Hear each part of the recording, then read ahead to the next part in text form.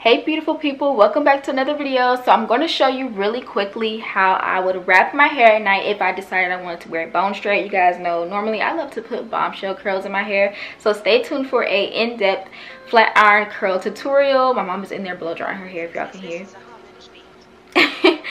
We're just both doing our hair tonight, so I'm going to show you how I wrap it. So you're going to need some large bobby pins. And this right here is the secret weapon, the doobie wrap. Now, if you guys are familiar with the Dominican hair salon, they sell these doobie wraps, and this just really helps wrap your hair super easy.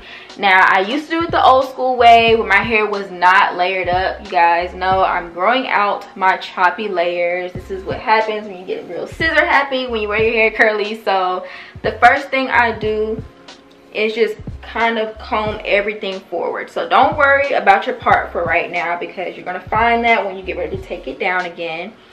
So I like to just comb everything forward, and I like to part right here at the ear. And this is how I'm going to begin the wrapping process. So I like to just comb in circular direction, literally just around my head. Now sometimes I'll take a hard brush and just kind of mold it like that. Take a large bobby pin, hold this section in place like so, and then we're going to keep taking parts or sections. So I'm going to take some more from the back. Doesn't have to be perfect parts or anything, because you're going to see what I mean by the magic is about to happen with the doobie wrap. So I like to just take this, kind of comb up so it can sit in front of my ear, and mold and wrap that around, kind of like what we just did with the other section. And I like to kind of just put it in place like that. Kind of take those two sections, mold it around even more, and sometimes it'll budge up at the top. And what I'll do is just kind of put a bobby pin at the top to kind of keep that molded. I'm gonna take my hard brush again, smooth it even more. This adds more compression to the hair, and honestly, if you want to wear your hair bone straight, I feel like doing this kind of makes it straighter, especially if you're someone who likes to wear your hair in its natural state more often than straightened. Then sometimes your hair just doesn't want to act like it wants to get bone straight sometimes, so it's really annoying. But I feel like this is the magic that happens that really kind of compresses it even more, so when you take it out the next day, it's more straight, if that makes sense. So I put another bobby pin back there. Again, I'm just going to, sometimes if this piece like falls, I'll just kind of mold it like that. Now you can take another piece, which I was about to do, but actually I'm about to show y'all how y'all really don't even have to completely finish the mold. This is what I do. I'll take the doobie wrap, put it over my head like so, all the way around. You're going to take where the part that you left off on, you're going to take this. Can y'all hear that rain? See, this is why I need to tie my hair down. You're going to take the part that you left off on, kind of make sure it's pretty smooth. Like to comb through a little bit. Now watch this. Lift the doobie wrap up a little bit. Take it and literally wrap around like that. Boom. Now watch this. Some of it is still gonna fall out a little bit, don't worry about that. Just keep smoothing. And then what I like to do, literally spin the wrap. Literally keep spinning it, and spin and spin. And then sometimes it'll get caught on some of the bobby pins. What I do is kind of feel for the bobby pins, take the bobby pins out.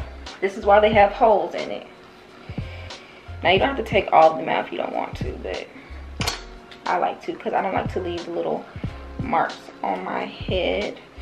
And make sure that as you're spinning, you're gathering all the hair in the net. Some of it may peek through. Just kind of tuck and spin. And what it's doing is literally molding the hair in place. and wrapping it around smoother too and tighter. So again, more so like a compression. Boom. My hair is wrapped and done, y'all. I don't do it the old school way anymore, so I like to do that.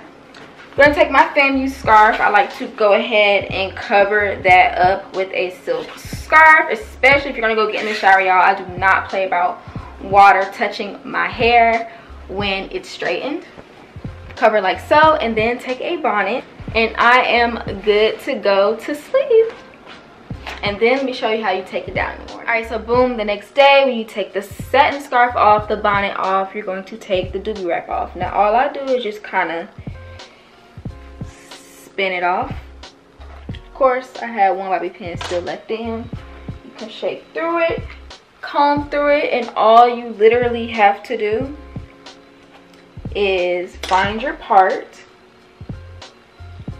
In my sake, I usually like to wear side parts. Now mind you, you want to make sure you keep your hair wrapped for a good little minute, because the more compression, the longer the compression, the straighter it gets, in my opinion. It's almost like when you think about getting a saran wrap, but it's not a saran wrap. Alright, y'all, I had to step away in the mirror because I literally could not see on this camera. But this is pretty much all you do. Just find your part the next morning or next day, and that is it.